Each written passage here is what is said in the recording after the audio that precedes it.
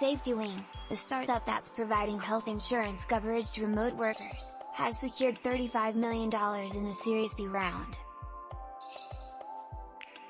The startup, founded in Norway and now headquartered in San Francisco, builds a health insurance product for remote workers and so-called digital nomads so companies can provide coverage for a global workforce in multiple locations. Kinnevik led the Series B round with existing investors Creandum and byFounders and new investor Mundi Ventures participating.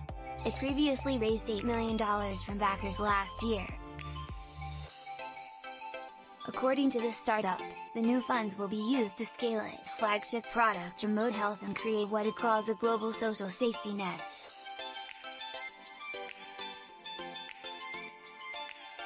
SafetyWing was founded in 2018, but since 2020, with the onset of the pandemic and the mass shift to remote working, it has found fresh demand from workers that are looking for health insurance that is otherwise unavailable to them.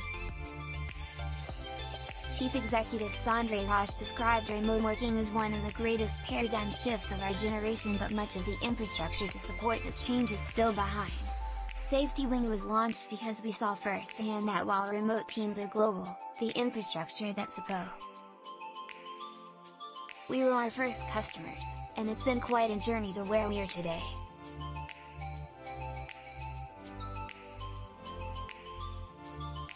We develop our products as software, constantly updating them so that they're always tailored to the changing work life, and have many more in the pipeline still to come.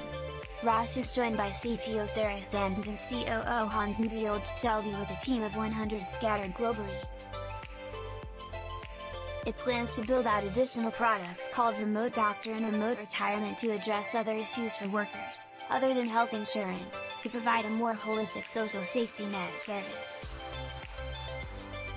Tatiana Shalalvand, investment director at lead investor Kinnevik, said providing these benefits will be key in the remote working world if companies are to attract and retain the best talent. Companies are battling fiercely to attract the best candidates, which is quickly showing employers the import.